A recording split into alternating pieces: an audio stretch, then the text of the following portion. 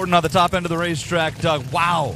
I mean, the 540, to bring it out of the low 40s like that with Sean Bellman in the other lane. I know that you have some history with this track you'd like to put behind you. That's a good way to do it.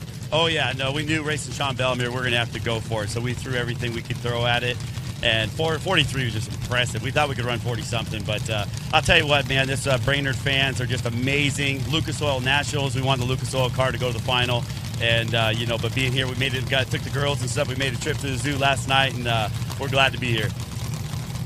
Very happy man on the starting line. A tremendous matchup. You got Matt Cummings, number 2 in the world, versus Jasmine Salinas, number 3 in the world. The Scrappers Racing Team. You see Mike down there. Monica's down there. The whole Scrappers organization getting behind Jasmine as she gets tuned up to run Top Fuel in the future.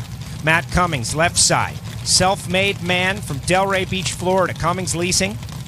Raced at Moroso Motorsports Park and Palm Beach International Raceway as a bracket racer. Has continued to climb the ladder.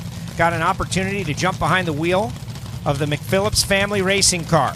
Has been doing a great job. But now, it's McPhillips versus McPhillips. Both of these cars tuned by Rich Sr. and Jr. for a shot at the final round and a shot at Mike Lewis.